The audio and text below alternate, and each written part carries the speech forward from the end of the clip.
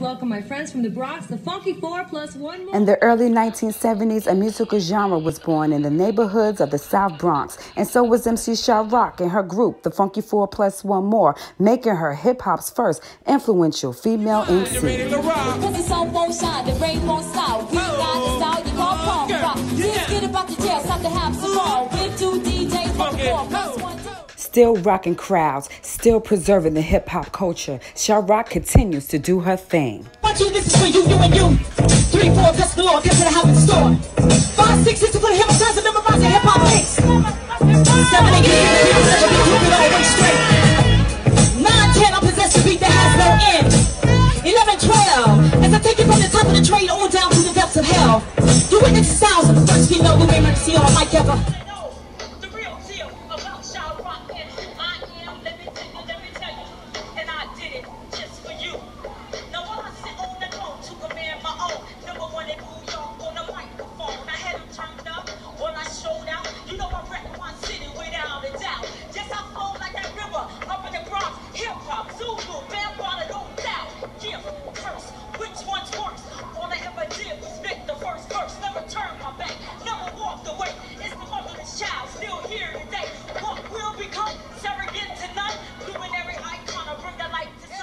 Often referred to luminary icon or mother of the mic, Sha-Rock has built a foundation for other MCs worldwide. She continues to inspire and educate by teaching the hip-hop culture at universities.